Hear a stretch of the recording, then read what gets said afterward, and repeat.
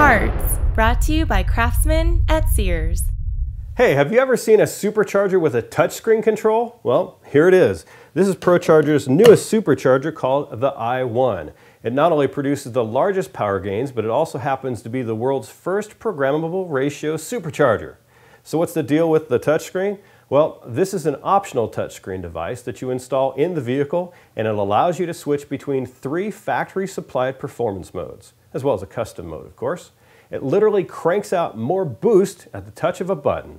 The patented programmable i-1 design produces an immediate response, even at low engine RPM, without any turbo lag or boost fall off at higher engine RPM. This cool new black finish is available on select applications. Now, also sitting here on my workbench is ProCharger's new, larger air-to-air intercooler, which covers over 1,000 horsepower, and it's available as an upgrade for most applications.